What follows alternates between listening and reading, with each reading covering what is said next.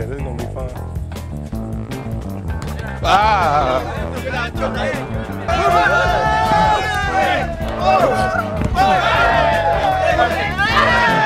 No, it was great. The guys, good sports. You know, there's incredible athletes. You know, incredible athletes. I mean, you could tell when we were playing the 3v3 game that they were cutting so quickly. It was unbelievable. So, you know, obviously I'm sure they're really good at their skill. Everybody tries to master their craft. You know, on a daily basis. Obviously, you have to play soccer for a long time and practice every day to be able to show your skill. So, you know, for them to come out and just be good sports, understand that for the first time maybe they're not the best at what they're doing.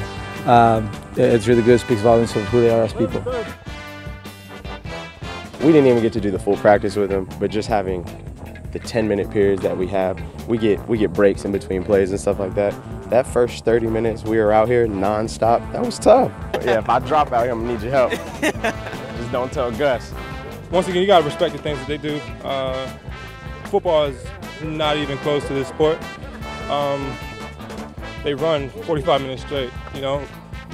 I played 5 minutes and I was tired.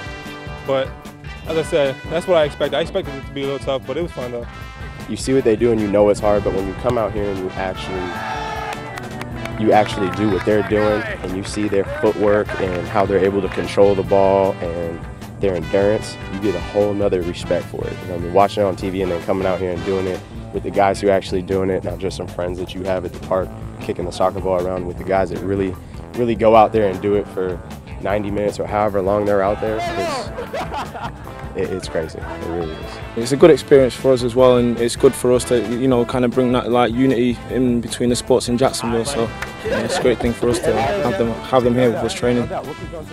You know, we're also defending the same city, Jacksonville. So it's great that we're united there in their sport, ours and ours, and it's really good to get to know each other and understand kind of where everybody kind of comes from. You know.